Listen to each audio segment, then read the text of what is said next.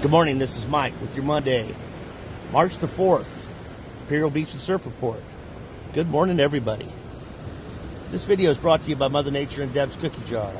Deb's Cookie Jar is located at 10th and Palm in Imperial Beach. Drop on in for a great breakfast, lunch, and the most awesome cookies in town. Surf today. Stormy.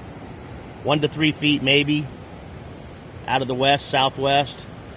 Water temperature 59, air 60. As you can see, the signs are up today, everybody. Little stormy. Supposed to clear up. Middle of the week, more storms coming. Let's give you a quick look and listen at our beaches today.